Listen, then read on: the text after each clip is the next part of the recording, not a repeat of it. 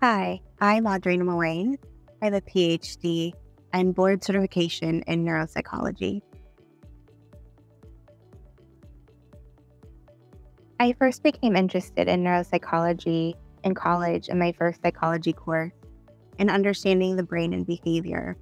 And with more education and training, I got to learn about the passion of what we do and helping others understand different strengths and weaknesses that they might have and helping them try to find resources to have a better day-to-day functioning and outcome. I was excited to join this organization because of its mission statement that aligns well with my values and advocacy for social justice and meeting the needs of the community and vulnerable population.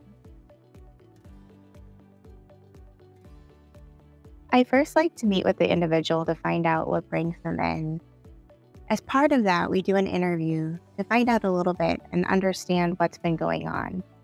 From there, we transition into testing to get a better understanding of how your thinking skills might be affecting you.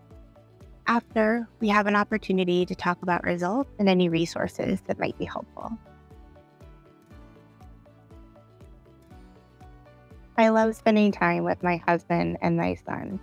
We really enjoy the outdoors, going to the zoo, and also taking our dog for walks.